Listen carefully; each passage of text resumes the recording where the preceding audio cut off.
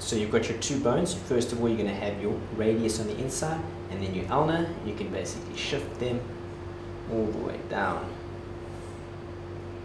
through over here. You're basically feeling. And when you get down over here, you're going to have your first row of carpal bones, then your second row of carpals, then your metacarpals, and then your phalanges, which form your different joints.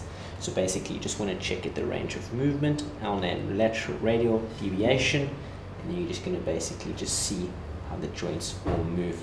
But first of all, let's just go through anatomy. Here you've got your scaphoid bone, then you've got your lunate trapezium pisiform, and your trapezium trapezoid, and your capitate and hamate, which will be over there. Next thing we were looking at there is a scaphoid bone. That normally happens when a patient falls with an extended hand and it gets quite a hard impact to the area. You've got to be careful of scaphoid fractures.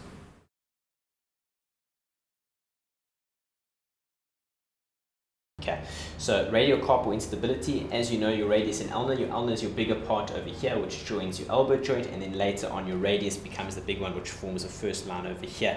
So sometimes when you have fall or trauma or something like that, there's too much movement over here, so you want to basically solidify that kind of movement. So radio-carpal instability, it's very simple strapping as well.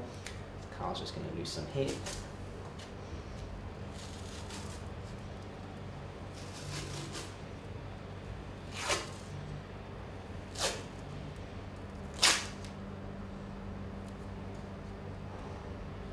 Basically limits all your movement in all four planes.